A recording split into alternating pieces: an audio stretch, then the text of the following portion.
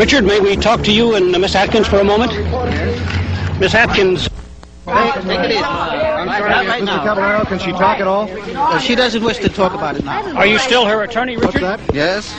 What was the conversation about with Charlie? Susan, what did Charles have to say to me? Can you He tell said us I look good. Did he look good, Susan? Sure.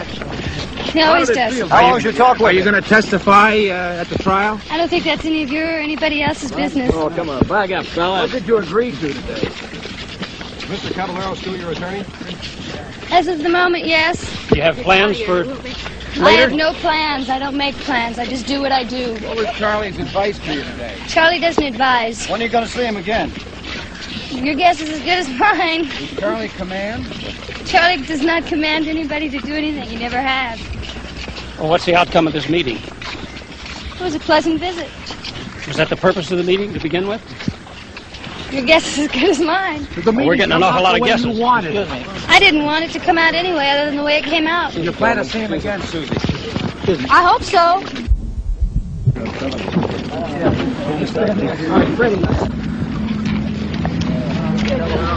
Freddie.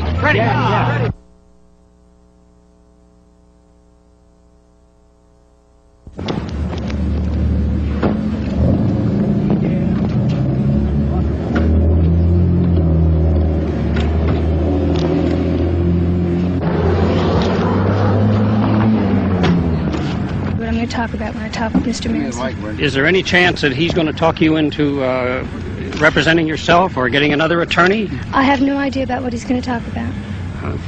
What do you expect to see when you see Charlie today? He's shaved off his beard. Is he going to look a lot different to you? I've seen him with his beard shaved off. What do you intend to tell him? I usually don't tell Charlie anything. Well, if he tells you something, will you listen? I don't expect him to tell me anything. What do you expect the conversation to be about? Your guess is as good as mine. Oh, we better go in. Thank you.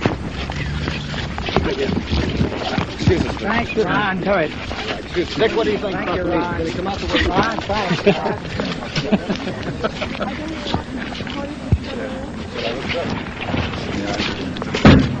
You look good. Yeah. Are you looking forward to this meeting? Mr. Manson asked to see me, and I'm anxious to see what he has to say. Do you have any idea what you're going to talk about? No, I don't. I never have any.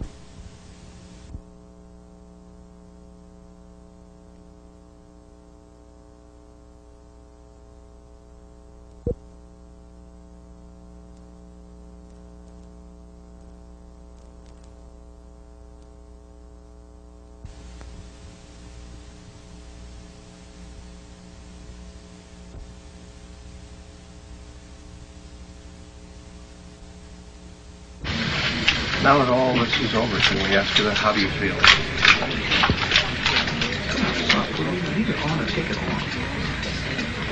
Are you relieved or remorseful?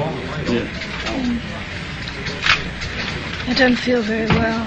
You don't feel very well? No, I don't feel very good at all. Why? We don't want to go into any of that. You cried very much? We don't want to go into that. What can you tell us? Can you tell us anything about this matter? No, all of that will come out before the grand jury probably, and also in further investigation and talks that we have. Are you physically all right, Miss Atkins? Our request to see doctors and requests have been handled off and on. For what reason have you consulted the doctors? Physical disorder.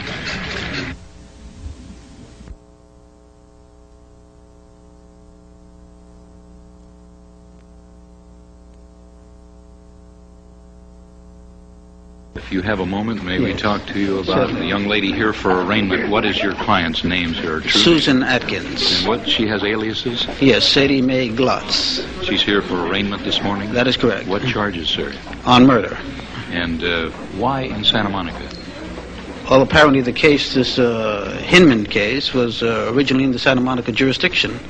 And so she was charged with this some time ago, and her day set for plea today, arraignment and plea. Well, she is also connected with the Tate case, right? So they tell me, yes. Hey, did they connect her? Was she at the scene? The police informed me that they believe she was at the scene at at the Tate murder. Did she know the Tate residence or any of the people that were connected that were killed? No, the information is that no one knew who even lived there, and that this was just a house that was apparently picked as some sort of symbol. Under any kind of narcotics or... Well, there's been some evidence that some of them were involved in drugs. However, in her case, I can state that she was just totally dedicated to one man and did whatever he felt was right, and whatever he said was wrong is exactly what she would do or follow.